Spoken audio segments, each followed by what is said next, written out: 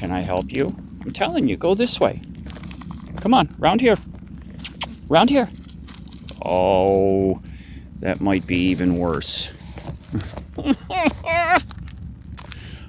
Oh, you've been digging, huh? You found something in there? Oh, now you're totally wrapped. What is it? What? Oh my gosh, no. Left. How are we gonna undo you here? What?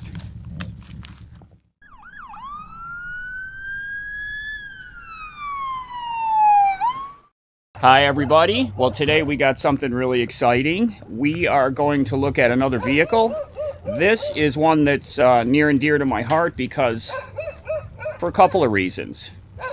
It's a Ford. Number one, it's a Ford. And B, it has the 7.3 Powerstroke. Now this truck belongs to a new friend of mine, Sherry. So everybody say hi to Sherry. Sherry is one of you. She's actually somebody that I met through these goofy videos that I post, and she was in the area out here where I am, so I stopped over so that I could meet up with her and take a look at her truck. And it's really interesting for me to see a truck that's really similar to mine and how somebody can go at it differently than what I did. You know, they're not identical, but they're kind of really similar.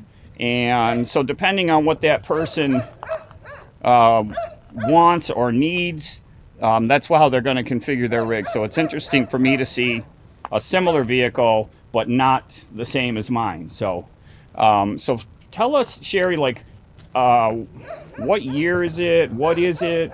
How long have you had it? You know, basic stuff like that. It's a 2002 Ford E450, or is it 450? I think it's a 450. Is it a 450? I think it is E450. E450. Yes. Yes. Yeah.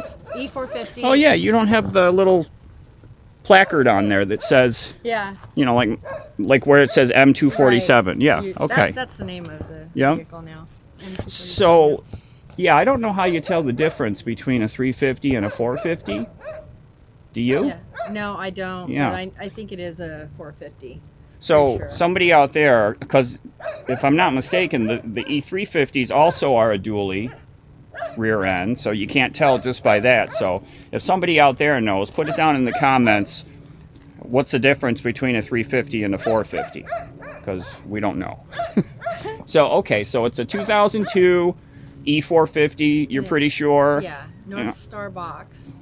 What is the name? Northstar. Northstar? Yeah. Oh, okay. Yeah, it does have a little logo right here. I didn't see that before. Okay. So Northstar. Okay. 2002 E450 Northstar box. It is a turbo. And it's the 7.3 turbo diesel, right? Yeah. So everybody knows that the 7.3 is the best engine that was ever made. So I'm a big fan of that. So just looking at it, you know, it looks a lot like mine. It's was it white when you got it? Yes, it was, but apparently it used to be red because you can see some of the paint chipping on it. And oh yeah, I got it from a dealer in California last February, and I think they just did a quick paint job on it. Oh, I see. Yeah. So I need to do some touch-ups on it. So you don't see any remnants of like hospital name or fire truck name or anything? Okay, so you think it was painted white then? The title was it came from a school district. So okay. But on the cabinets on the inside, it still had stickers for like blood pressure, you know, cups and all that. The important stuff. Yeah, all that kind of stuff. So I don't know if they used it as a first aid van or if they used it as a handy van. Right. Okay. Yeah. So expand on that a little bit. So you bought it from a dealer? A dealer in I think it was Fullerton area. Like a used truck dealer? Yep. I just saw it online and I wanted it, and I put a deposit down, flew in, got it, and drove it all the way back to Arizona. From California. Okay. From Fullerton. So I'm actually working on a video about how to find ambulances to buy one. So where online did you find it? I think, well, actually, I think it was on, someone posted it on one of the ambulance groups.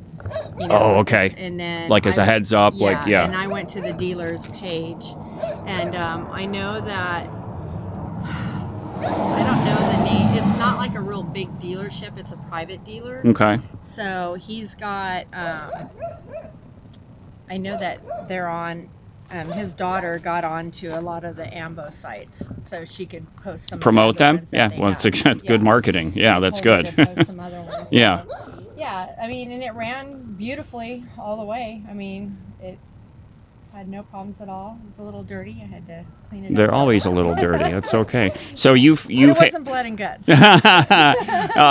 So how long have you owned it? Since February. Okay, so not very long. yeah, okay.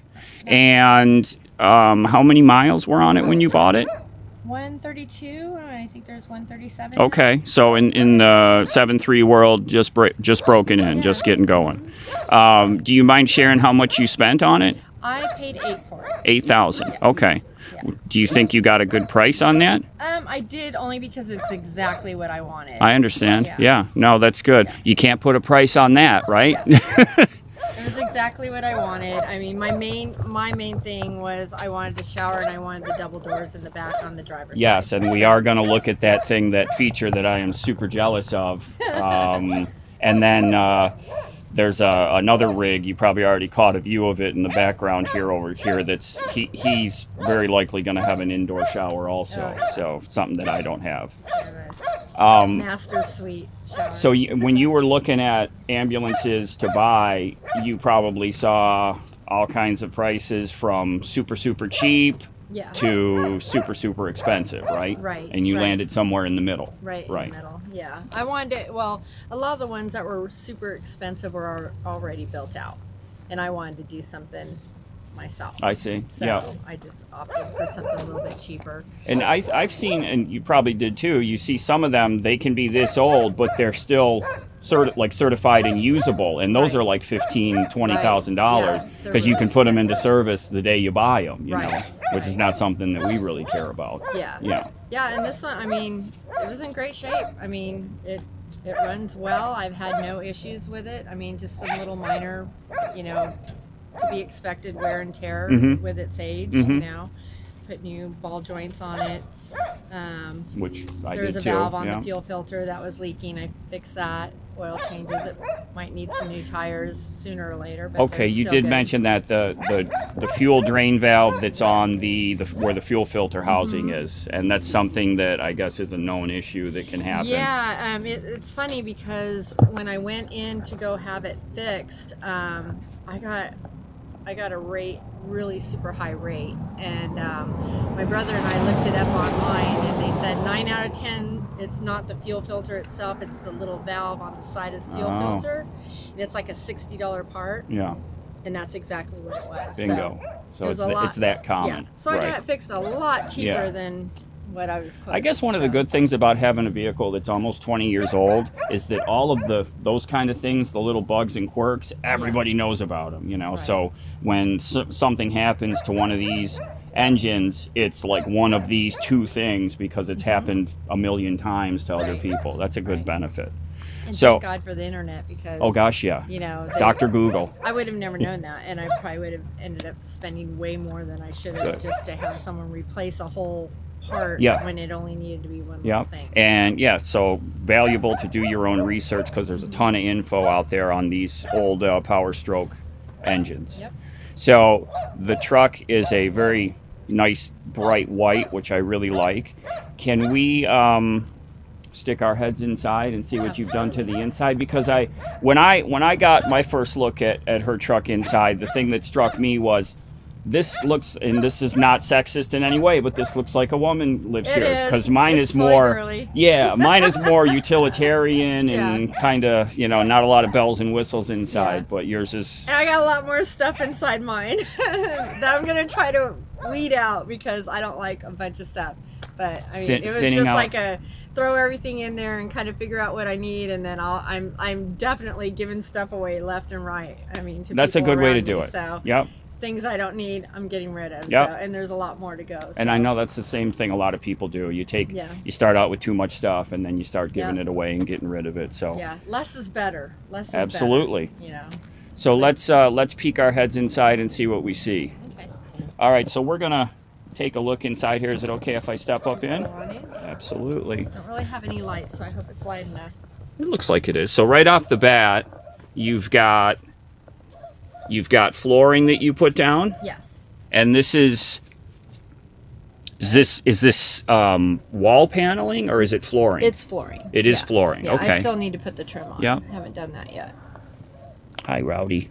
Rod, hey, you. Good boy.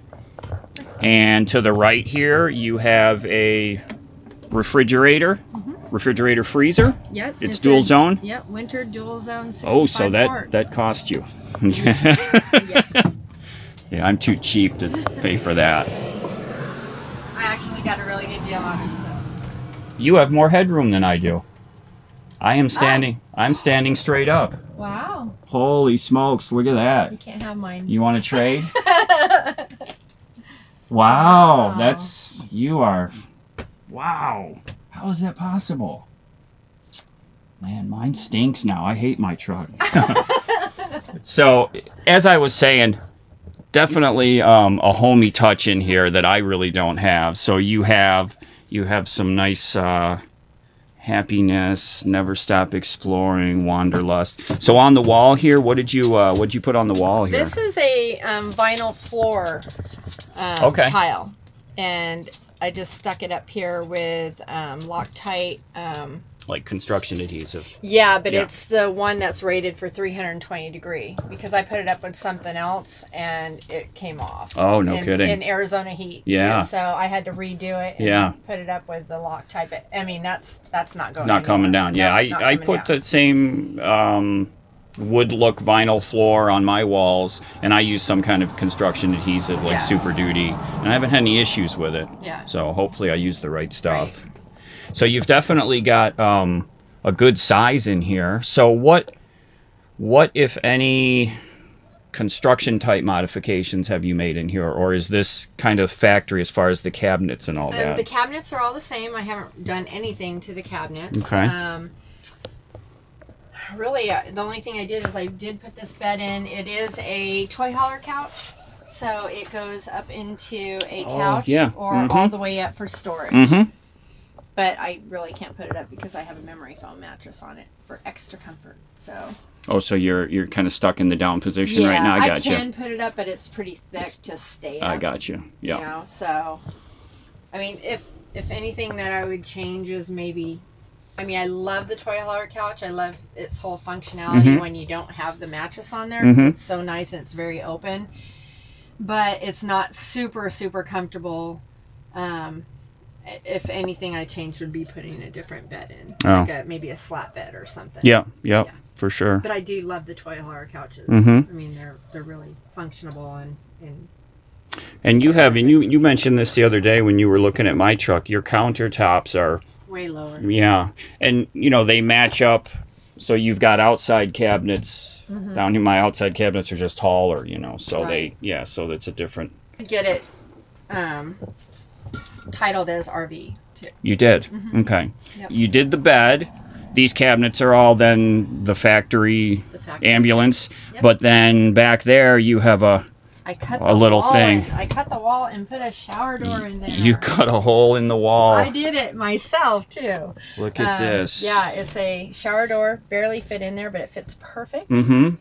And it's an indoor-outdoor shower because it's got the double doors on the other side, and you can see it from the outside if you go out there. But it's pretty awesome. Wow.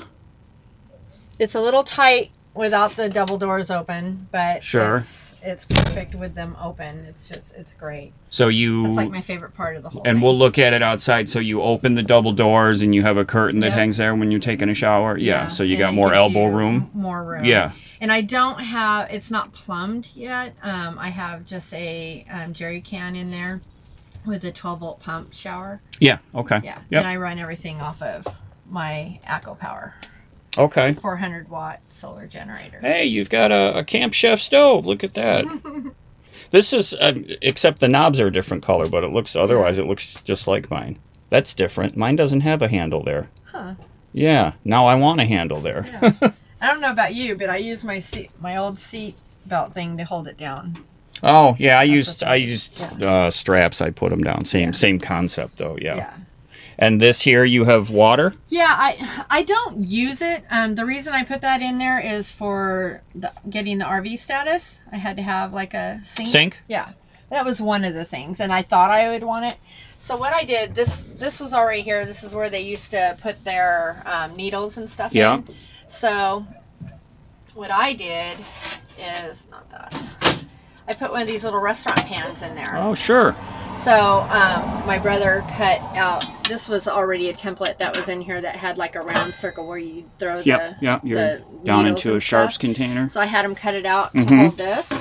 So if I wanted like a little pan, you know, like a little sink. There's also a drain in here. Like if I wanted to use this, but I just use that for cleaning supplies and stuff. But there is a drain in the corner, and my clean water jug and my gray water jug is down there. So if I wanted to use it. So you can plumb the sink right in there into your gray water. I can just pour, it's a pump handle, and I could just, it's already set up to where I can bring water in and then it can go out.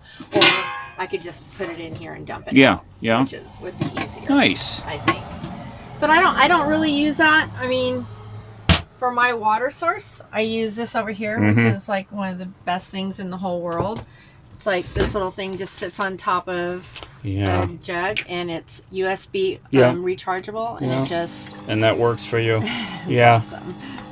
Yeah. I got one of those before, and then... But I was working on my water system, so I don't know, I think I left it in my folks' closet or something. I didn't bring it with me. Yeah, I gave up on that idea. I love that thing. Well, it's pretty simplistic as far as like having to install it. You didn't really have to install anything. Yeah. And then you have a sliding door that goes up front. Yeah, this is kind of just a makeshift sliding door. This was left over from the piece that I cut out from doing the shower. So I just kind of put it on a slider and painted it. Oh, so that it didn't have a door there? It didn't have it. And yeah, so, I mean, and it just... That's too bad. Mine had a door, and I threw it out. I could have given it to you. Yeah. Why did you throw it out? It's so nice to have a door. I couldn't think of a reason why I would want to shut off the front, so I just... Well, that's my dog house. Yeah. If I need to put my dog away or whatever.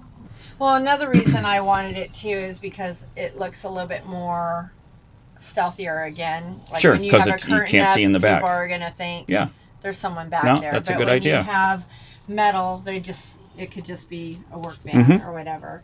And it, when I have this closed and everything's closed, it's dark in here. It's like...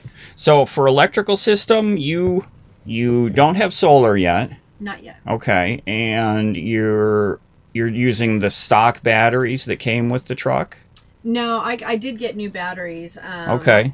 They're well, one of them's just a Walmart battery under the hood, but the other ones are Deca batteries, which are supposed to be really great batteries. And those are in the tray down below the refrigerator part. But yeah, those, I mean, they run good. I do want to separate them, the house from the front. And you have an inverter? I do. I have the inverter that came with the ambulance. I think it's a 1250 inverter, so it's not like real big. And but do you have needs for like your electrical needs? Not yet. I mean, I do want to put up. I have a 32-inch TV that I want to put up probably right here. I don't have. I mean, my projector for outside, but I think even the solar won't really do that. I'll probably have to get a generator for that. I don't know. I'll have to figure that out. Yeah. But I do want to get solar. I don't need a whole lot right now. I mean, I do use my ACO Power 400-watt solar generator, and that does my phones. It recharges the water. It does my boom box. Is that thing's a bomb. It's what you have plugged in to the solar panels right now? Yes. Yeah, okay. I mean, it's full right now. Yeah. But when I want to plug it in, I just take it over there and I just throw my solar panel on the roof. I was going to attach the solar panel to the cab, but you don't always get sun right there, so I just figured it was better to keep it free, you know, so I can. I like your. Is this like a shower curtain you hung up back here? It's just like a or a window curtain. A tablecloth. Ah, no kidding. That's a great. And that's a great use. Something. I tried to get the bug screens that go in a regular door, and it just didn't fit right. So I just put that up there just so I could have, you know, the breeze without the bugs coming in, and it works out perfect with the pattern, because even though that's a little girly for me, but it is a little girly for me, but the cool thing about it is with the pattern, you can't really see in, so it gives you kind of some privacy too. So added benefit. Yeah. So let's, you want to go outside, look around? Well, and getting back to solar, the one reason I do need solar is to run my refrigerator, because this runs it, but if it's not sunny 24/7, or, you know, every day, every single day, it's hard to keep it going. So I need a little bit more power just to keep that going. So right now I'm just using the ice chest right now until, but I'll always keep the ice chest because I like my beers on ice. You can't get that same cold in just a refrigerator. No. All right, well, thank you for showing us in here. Let's step outside and we can do a once around. So one of the things I noticed, so these black ones used to be your red lights, is that right? And they still actually work. It's like a film or something. I honestly don't know. I don't know if he painted them. Oh, those were done already when you got the rig. Yeah, I see. Oh, you got a trailer hitch. I do. It came with that. So I was pretty stoked about that. And trailer lights.